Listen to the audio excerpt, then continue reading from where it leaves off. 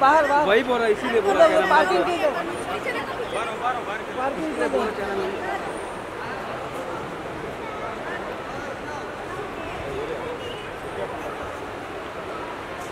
इधर से जाना, इधर से भाई, इधर से। अरे इधर से उल्टा जा रहे, अरे उल्टा जा रहे भाई, उल्टा जा रहे, इधर से जा रहे हो यार, इधर से इधर से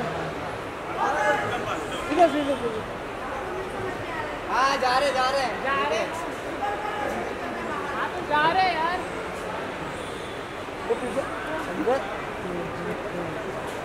क्या बात है आदिल भाई, कैसा लगा घूम के?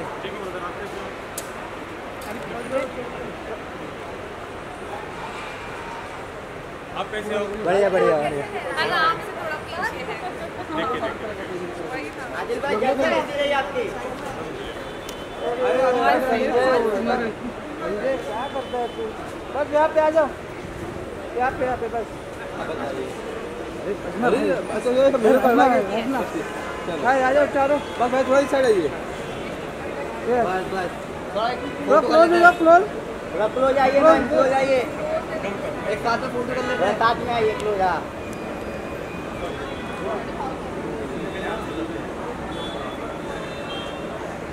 कैसे आप सब? बहुत बढ़िया है। रात्रि जी शूटिंग कैसा रहा आपका? मेरा नहीं, आप आदिल का पूछिए, मेरा तो बाकी एक है। आदिल का पूछिए, आदिल की शूटिंग कैसी रही? आदिल जी बताइए शूटिंग कैसी रही आपकी? देखो शूटिंग तो बहुत अच्छी थी। लास्ट 3 दिन मेरे लिए तो बहुत मुश्किल थे, बिकॉज जो ये देखो बेसिकली तो बेसिकली क्या है, बायोपिक है जो मेरे साथ जिंदगी में रियल में हुआ है, जो रियल में घटनाओं में हुआ है, तो उसको रिप्ले करना बहुत ज़्यादा डिफिकल्ट था मेरे लिए। तो ऐसा लग रहा था कि मैं वापस उस जर्नी में चले गया हूँ।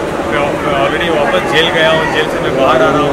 जेल में क्यों गया, हर एक रीजन्स को हमने शॉट किया है, जो हमारे पास एविडेंसेस है इसके आधारित पे ही हमने शूट करके इस बायोपिक को बनाया है। और जिसमें एक मेन किरदार कृति निभा रही है, she is playing the main character. अब उनसे बात कर सकते हैं कि उनका किरदार क्या है। मैम आपको कैसा लगा आदिल सर के साथ शूटिंग करके? मुझे बहुत अच्छा लगा।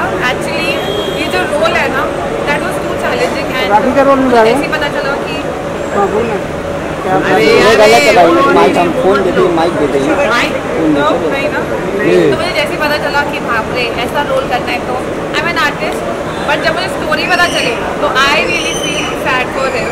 बाप रे, मतलब जैसे इंसिडेंट्स और जैसे सीन्स आए तो I had tears in my eyes. Oh my God, like ऐसा भी कुछ हो सकता है किसी के साथ। सो I have my sympathy for sure.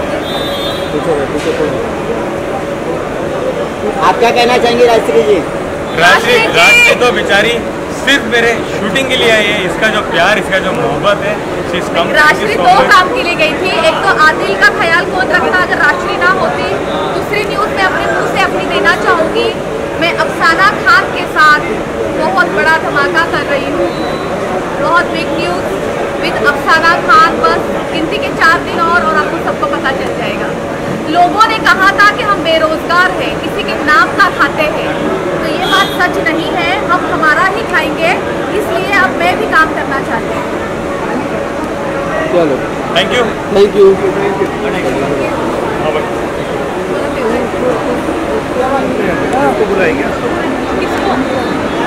अभी रेडी करवाना चाहिए, तो पूछ रहा था। नहीं अभी आवाज नहीं आ रहा।